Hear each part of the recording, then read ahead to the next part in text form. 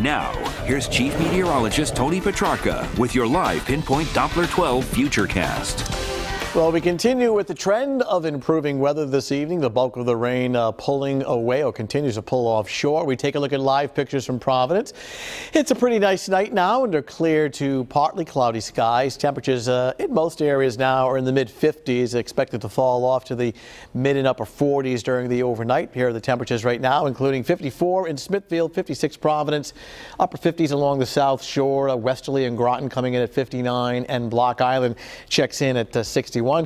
Take a look at our friends over at West Bay Retirement Living Center in Warwick, where it's dropped off to 56 after topping out at 65 degrees and just shy of 0.2 of an inch in the rain gauge there. New Bedford at 57 right now. Here's the wider view showing the first area of rain now offshore. Second batch through the Berkshires. Look at that, just kind of fizzling out. And what we have upstream in upstate New York will stay away. So fairly quiet, some breaks in the clouds. So here's how it looks right now, and we'll take it into the future. Follow the clock right up here on the upper right-hand side of your TV set. Midnight and beyond, clear to partly cloudy, but the trend will be for clearing. This is 7 o'clock in the morning, waking up to sunshine, and two things we're fairly confident with tomorrow morning at 7 a.m. Very dry and very windy.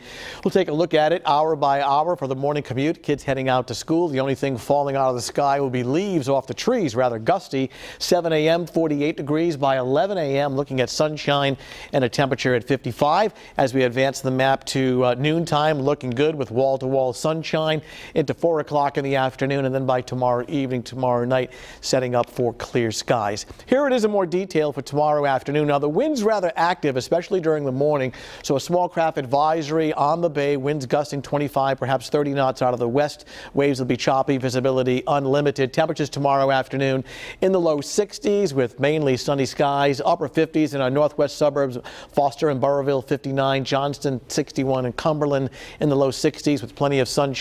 And out across southeastern Massachusetts, looking good from Seekonk to Fall River to New Bedford, low 60s, breezy, dry, and with lots of sunshine. So looking pretty good. 7-day outlook. Most of Friday is actually dry.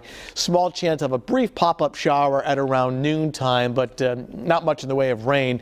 Very windy both Thursday and Friday. Really cooling off Friday night. In fact, by Saturday morning, we're talking about temps in the 30s and the possibility of, yes, some frost. 34 in the morning, only 55, but we'll have sunshine on Saturday. Much warmer on Sunday, 66 with a mix of clouds and sunshine.